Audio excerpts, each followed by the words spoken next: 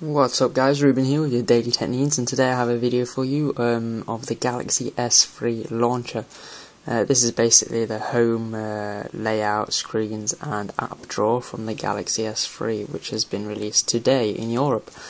This launcher is very fast, and I'm going to give you a couple of specs about it. You're looking at it right now. So basically it comes in two versions. It comes in a 4x5 grid version, home screen 4x5, or a 5x5 version, and which I have here, the 5x5 version. Both these files are zip files, so you have to flash them in Clockwork Mod. Just a simple flash will do. And they are currently working on all ROMs or CM9 ROMs, Cyanogen Mod 9 ROMs, AOKP ROMs and AOSP ROMs. So basically that covers all ice cream sandwich ROMs. Does only work on ice cream sandwich at the minute. There is no gingerbread version, so sorry about that guys if you're still running that OS, but it only works on ice cream sandwich.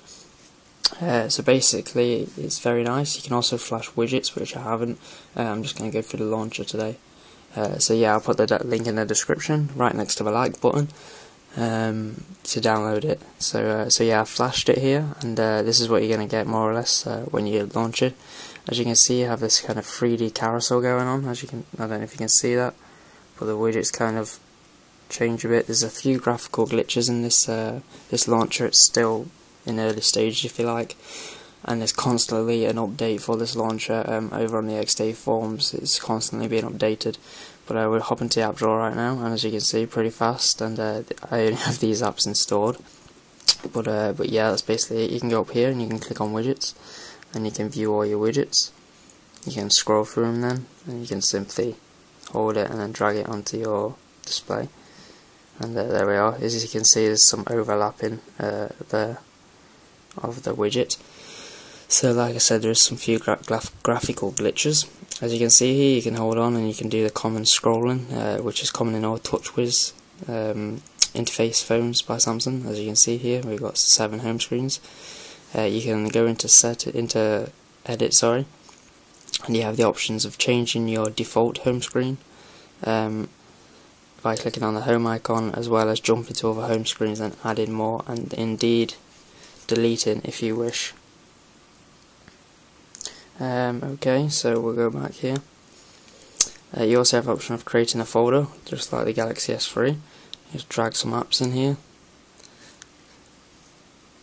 and as you can see, it's a fairly simple looking folder, if not gingerbread like. I did think that was a bit odd, but we'll just hop into it there, and as you can see, it pops up with that animation, and tapping anywhere on the display will get rid of it.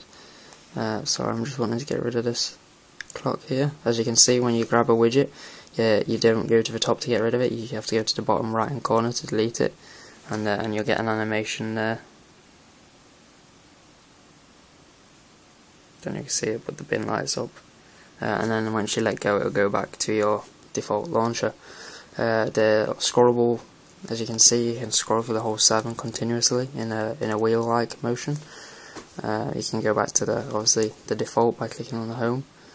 And that's basically it. There's some more widgets. If you go to your apps and you click on this down arrow feature, you get your downloaded apps that you've downloaded from the Play Store, but unfortunately I haven't downloaded any yet, so there won't be any there. So yeah, you can also hide applications just by simply ticking them, pressing done, and as you can see, they won't appear in your app drawer, so that's pretty cool. You also have the option to show the hidden applications, obviously, once you've hid them. You can click on view type, and you can customize how you want it laid out. As you can see, we'll have an alphabetical grid here, or we'll have an alphabetical list.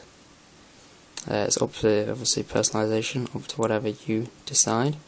You can click on edit, and you can basically bring these, and you can find out app information, as you can see, or we can indeed add it to a folder, or add it to a home screen, or uninstall if it will allow, but it's a system app, so it won't allow us to uninstall it. And then we also have the option to go into the Play Store, as you can see, and just download some apps there.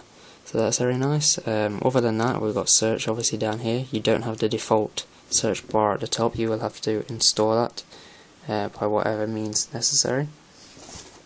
So yeah, thanks for watching guys. Please like, comment and subscribe to this video. I really appreciate the subscriptions, and that's basically the default launcher for the Galaxy S3 running on a Samsung Galaxy S Wi-Fi 5.0. Peace out.